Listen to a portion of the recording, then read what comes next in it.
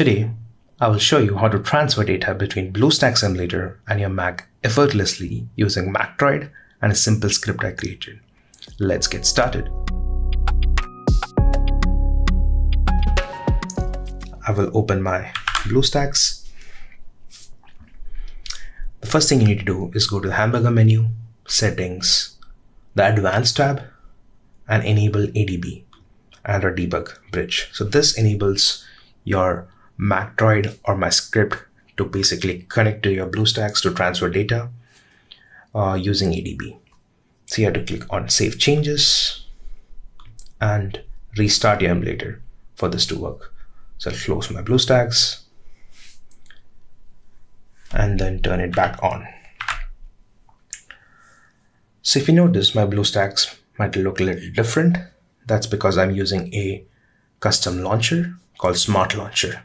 I mean, it's my favorite launcher. I use it both in my phone and in BlueStacks because it's super smooth, highly customizable, and supports intuitive gestures.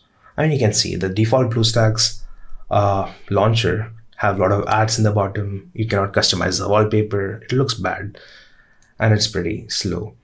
This is super fast. I mean, it has gestures, so I can just swipe down for my search, swipe up for my app list of apps, and swipe right for my file explorer. That's super customizable. All the apps and tools I'm mentioning in the video, their links will be in the description. So once your BlueStacks is open and your ADB is enabled inside BlueStacks, I will open up MacDroid. It'll automatically detect the device and the typical MacBook permission and access data from the app. You just have to click Allow and your device will be automatically mounted. So this is the device of the emulator. It's running some Samsung device. It's emulating it inside the emulator. I'll just rename it to BlueStacks Emulator. You can rename it to whatever you want. And then I will click Show in Finder. So it'll open up the root directory in my Finder of the Android device of your emulator basically. You can ignore all these other folders, go into SD card. You'll have all your files in your emulator there. I'll just open up so that it can show you the same files are listed here. It's exactly the same things. I'll go into Downloads.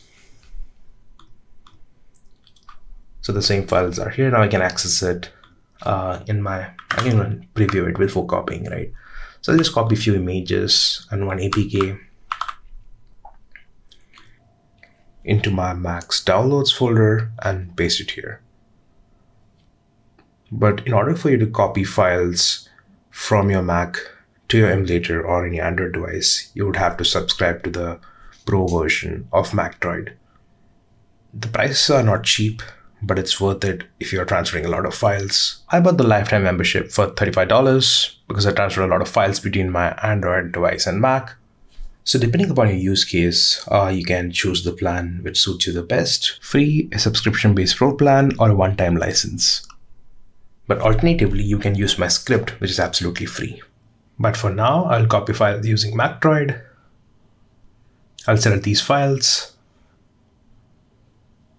and then copy, go into my emulator's Downloads folder, create a new folder, files from Mac,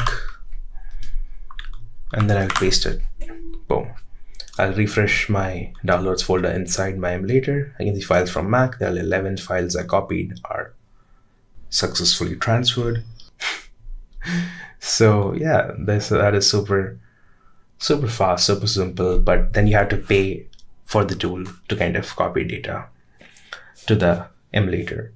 I mean, depending upon use case, right? If you just want to back up stuff from your phone or your emulator to your Mac, then the free version works seamlessly. Or if you want to just transfer data throughout, you can use my script, which I made for myself essentially, because in certain use cases, the script is super useful and even better than using MacDroid.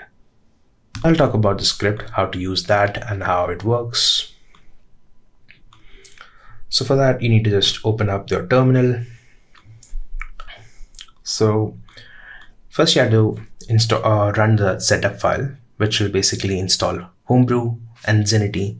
You can manually install that. You can find the commands for manually installing it in the README file, or you can just run the script. It'll install it for you. In my case, it's already installed, so it'll just automatically skip it. It'll detect and skip it if it's already there in the system. If it's not, it'll just install. You might just need to enter your system's password for the permission for it to install it, and that's it. This step you had to only do it once for the setup, and and now I'll show you how to copy files from your emulator to your Mac using the script called BlueStacks data script copy script. Drag and drop it here. I mean, dragging and dropping it works better for some weird reason. And yeah, you have like 7 options to copy different file formats, and the option 1 is specifically more custom. It'll allow you to copy a specific file or a specific file format if you don't know the name of the file, or you just want to back up all the like specific file types. So I'll show you 2 examples how it can be used. I mean, specifically 2 use cases for the option 1. I mean, the first one I'll just talk about it, like in the sense, the one option can be just copy the exact file name of the file and just paste it. It'll just copy the exact file into your downloads folder inside BlueStacks, a folder called BlueStacks data. But if you just want to copy a specific file like MP3, I'll just show the example. Like I'll hit 1, enter. Now it'll select the emulator device. Now hit star. Is basically the asterisk. It's like a wildcard, which you can use it to tell the script that I don't know the name of the file, or I don't care about the name. I just want it to be, it can be any name, and then dot the specific format. So it'll go and find all the MP3 files in my emulator and then copy it to MP3 or whatever format you want. It'll copy it into your Mac. So I'll hit enter, boom. So it detected 2 files, and it's just copying those 2 files, and it will open up the folder. After copying it, it'll open up a folder called BlueStack data, and inside that, the file format called MP3 is being created. Inside that, you have the 2 MP3 files. I mean, that's it. So that's super simple. And another way of using it is a little bit advanced, and that is if you want to copy a series of files. So for that, I'll just show you, sample video series. This folder contains like a lot of videos. This can be some TV series with like different episodes, or like some tutorials with some different episode numbers. But the initial name of the video file, or the what we're trying to copy, might be same. So I'll just select this file name, copy the initial part, which is going to be the same, because if you see Command C to copy it, if you see all the episode number is changing, right? So I don't want to enter all the different numbers here. Just hit 1. So I'll hit the star symbol, asterisk, dot the name of the format, I mean MP4. And because this means after this, like this much would be the same, and after this it can be anything, and then MP4. So you can use it for various use cases, but what this will do is it'll copy all the video files which has that similar name. It'll find it, so it's inside this folder. Now it's copying it, all of them. It opened in my Mac now. So I have the same videos in my Mac. And it's super easy. So I'll just open a random video just to test it out. Yeah. So the same video is here in my Mac. Where is it? Number 8. Perfect. So it's copied in my Mac. Super simple and super fast, because I mean, it's all running through codes. It's even more efficient than using MacDroid. And so now I'll show you how to copy, like, just one more example, right? Let's say you want to copy, APK, zip, and RAR files. I'll just hit 7. It'll automatically copy all that files and create separate folders and open it up sequentially. So APK opened up here. Now it'll open up zip, and that's it. There's no RAR files in my emulator, so it just opened these 2 files. And I'll show you how to copy stuff from your Mac to the emulator. And this time it's absolutely free. You don't have to pay nothing. So drag and drop this script into the terminal. So again, this would just make sure your device is connected. So it connects with the emulator.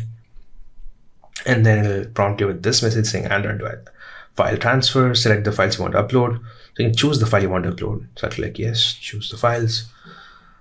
So it's another like a easy method. Like this will open up your Finders window. The easy way to kind of open up, if you have already a few files you would like to send, or like you already have it in your Finder, you can just drag and drop it into here. It'll open up that folder and you can select the files from there. So I'll like select few files. Let's say these image files, and select them, hit OK. And I will ask for what is the name of the folder you want to create, and put this file into. Basically, it will get copied inside the downloads folder in your emulator. And so I'll just say test 1. I mean, random, it doesn't really matter. So hit OK. So it copied all these files and shows SD card downloads test1. This is where the file is located inside your emulator. You can transfer more files or close. I'll just close, I'm done. So go back here. I'll refresh it. Test1 folders here, 11 items are successfully transferred. Super nice. So yeah, so I mean, everything was successfully transferred to your Mac emulator from your Mac, absolutely free, super fast.